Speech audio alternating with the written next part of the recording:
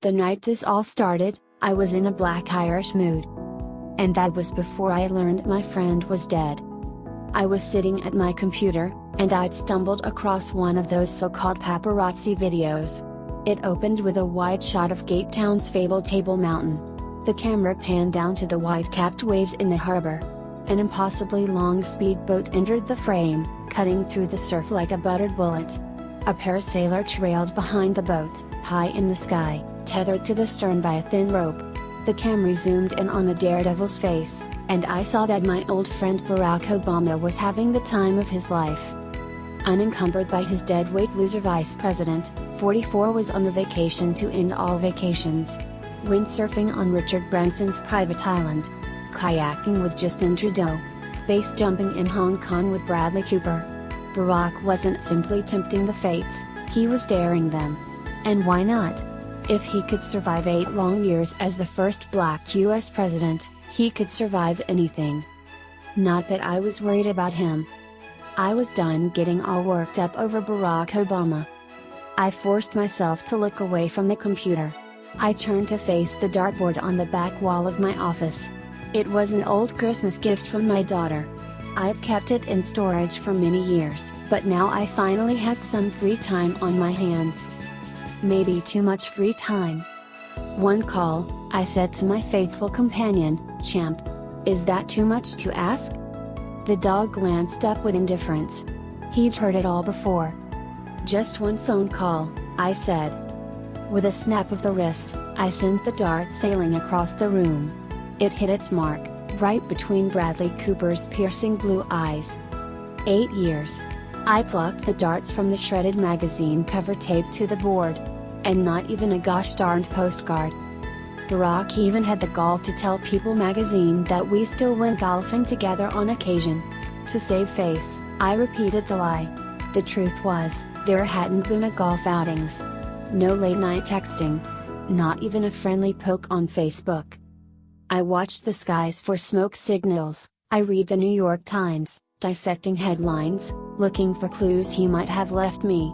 Nothing. Sometimes late at night, after Jill was sound asleep, I scrolled through the old text messages Barack and I had exchanged a lifetime ago. It was an exercise in futility. If I kept picking at the wound, it was never going to heal. In the darkness outside my office window, I glimpsed a tiny flickering light. I turned off my desk lamp to get a better look, and there it was again, a pinprick of orange light, like a firefly ... or a cigarette. A prowler? Maybe. Only one way to find out. Let's go, Champ.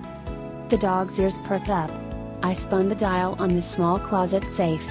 There were 2 things inside, my Medal of Freedom ... and my 6-hour pistol. The bean shooter was a gift I'd bought for myself, in spite of Jill's objections. Aren't your shotguns enough? She'd asked. What on earth could you need a handgun for? For times like this, Jill. I slipped the pistol into the waistband at the small of my back, then tucked my polo shirt over it. I called to my wife, I'm letting Champ out. She didn't answer back. I could hear the TV playing in our bedroom. Law and Order. I should have been watching with her. Instead I opened the back door.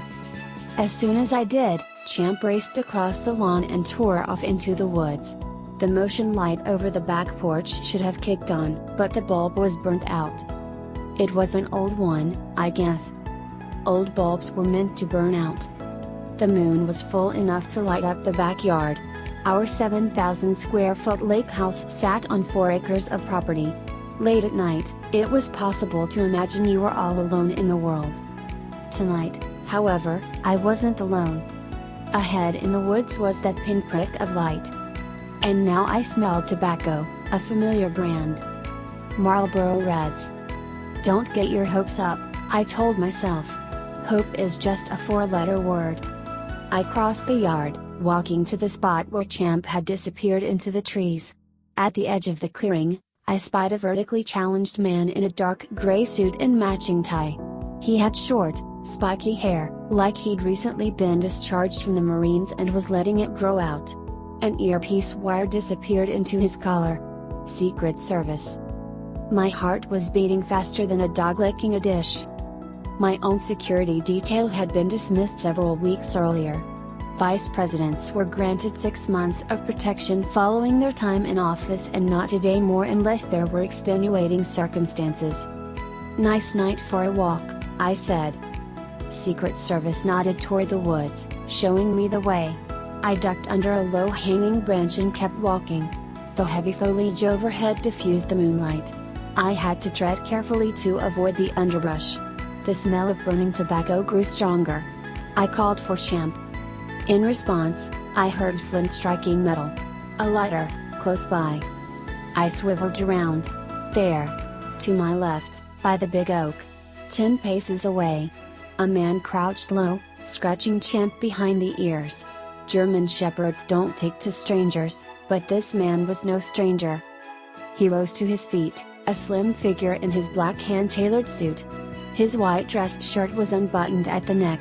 He took a long drag off his cigarette and exhaled smoke with leisure. Barack Obama was never in a hurry. 2. I offered a handshake. Barack turned it into a fist bump. It was a greeting I'd never been able to master, but I gave it my best shot. Barack smirked. "Just like old times." "Thought you quit smoking," I said. He took another long drag off his cigarette. I did. I wiped my brow. It had been an unusually hot and humid summer. In the past couple of years, I'd become more sensitive to temperature extremes. I was either too hot or too cold. Never comfortable. "It's been a while," he said. "Has it?" I asked, tracing a circle in the dirt with my foot. "You keeping busy?" "I've been laying tile in the master bath." Barack laughed. "If I'd known Jill was putting you to work, I'd have dropped by sooner. Michelle wants granite countertops, and I don't even know where to start. I'm sure Bradley Cooper could help." "You saw those pictures, huh?" "Everybody saw them." "Well, you know me. Laying low was never my style." I grunted a response. He put out his cigarette on a tree. "I'm sure Gil's waiting, so I'll get right to the point." He returned the extinguished butt to his pack of Marlboros. Even when he was smoking, he was still a Boy Scout. "There's been an incident I think you should know about." Of course. Now it all made sense. Barack wasn't here to rekindle our friendship. He was here on business. "An incident," I repeated. "Does the name Finn Donnelly ring any bells?" Of course it did. Anybody who rode the Wilmington to DC line knew Finn Donnelly. "He's an Amtrak conductor," I said. "The finest one I know."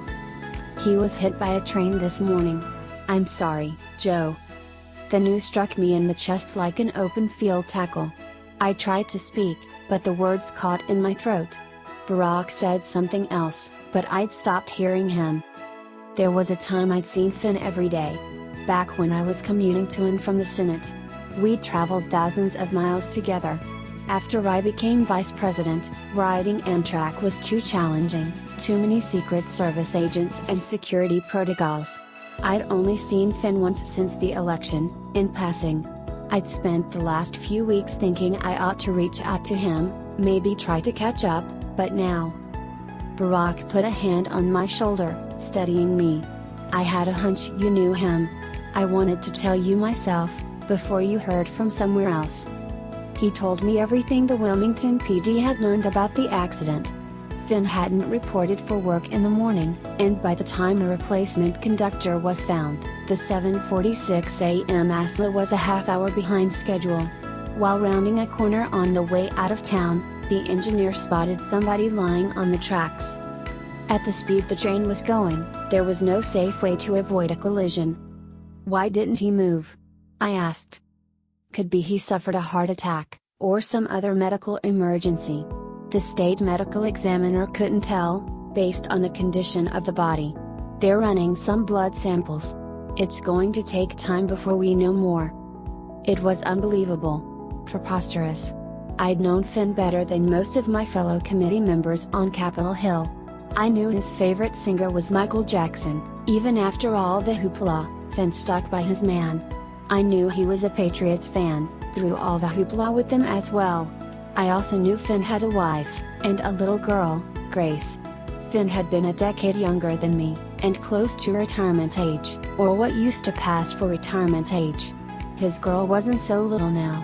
She was probably just starting college.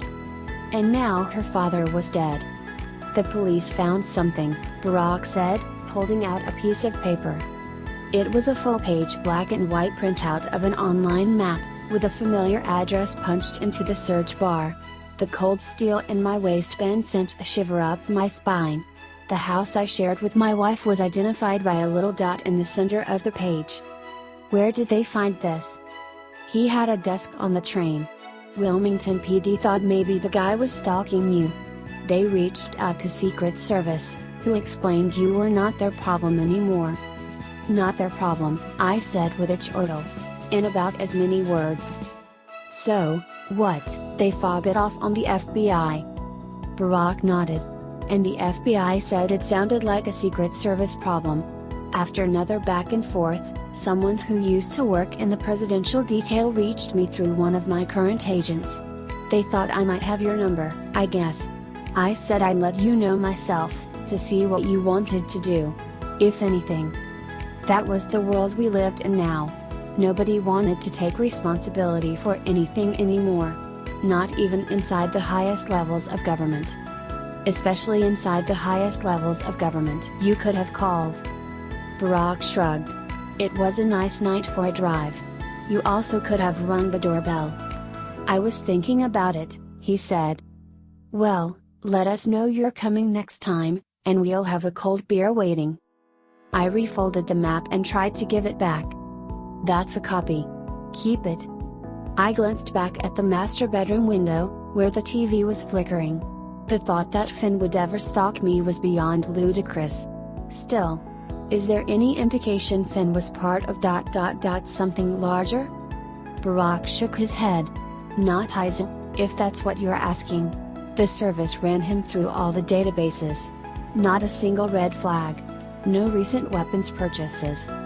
Are there any reporters on this thing? The accident, yes. The rest of the story, no. The police are sitting on the case until they hear from Steve. Steve? You passed him at the edge of the woods. Secret Service, I said. Friendly guy. Barack shrugged. He gets the job done. Champ trotted to my side. I scratched him behind the ears. Who else knows about the map? An engineer turned it into the cops, so it's passed through a couple of hands, Barack said. There's a lieutenant working as the point person. Her detectives have started legwork on the case already. Plus 2 or 3 guys in the service know. Too many people to make this thing disappear, if that's what you're thinking. That is what I had been thinking, and Barack could see it on my face. What about his family? I asked. They're planning the funeral. We've left them in the dark about everything. Let's keep it that way, at least for now, I said. I'm not asking for a cover-up. Just a little discretion. They don't need this. Let them make their peace first. If we hint that there's a national security interest at stake here, we can stop it from spilling into the papers. At least until after the funeral. In the meantime. Yeah? You should look into getting some private security. I just walked right up to your house. Your backyard motion light was out, too. He tossed a light bulb to me. You really ought to replace this with a compact fluorescent or an LED. They cost more upfront but pay for themselves after just a few years. Thanks, I said. I turned back to my house, then paused. The old bulb was, of course, from the motion light on the back porch. Of that much I was sure. However, the socket was more than 12 feet above the porch. You couldn't reach it without a ladder. Wait, how did you?